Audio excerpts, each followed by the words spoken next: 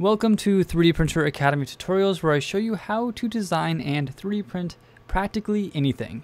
And in this lesson, I'll show you how to design a spur gear using Fusion 360, which is free for personal use. So I'll go ahead and toggle the visibility for that spur gear.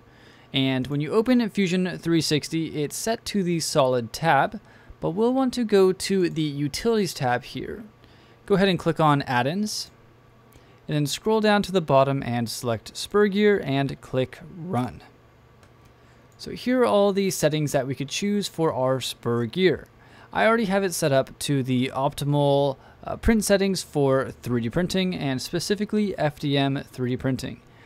The module is basically the tooth size.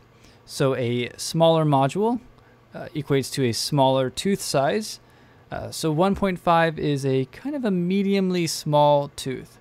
You could go down to 1, or probably even up to 3, but I like to do 1.5. Number of teeth is obviously the number of teeth.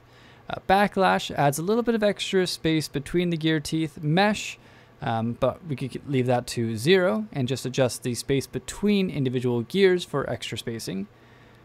Set the root fillet radius to 0.5 millimeters. And gear thickness to whatever you want. And for my projects, I usually use 8mm rods, metal rods. So you could do 8.6 or even 8.4 millimeters to get kind of a looser fit or free spinning fit for the gear, so it could freely rotate on the shaft.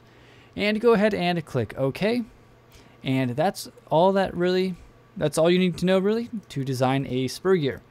So for example, if I wanted to create a spur gear or a gear ratio, let's say a 2:1 gear ratio, I could go to add-ins and click spur gear, and it will remember your settings.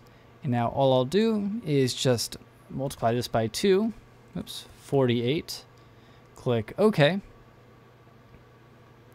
It'll load, and now we have a small gear and a big gear. I'll go to the top view, right click on the spur gear, go to move copy.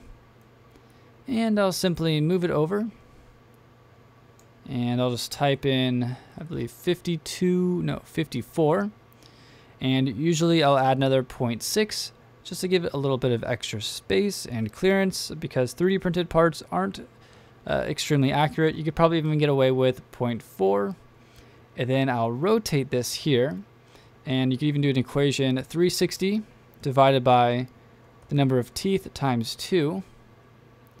And that will mesh perfectly. So it's 360 divided by the number of teeth times 2. Make sure the parentheses in the correct spot. Hit return. And now we have 2 gears that are set to a 2:1 gear ratio.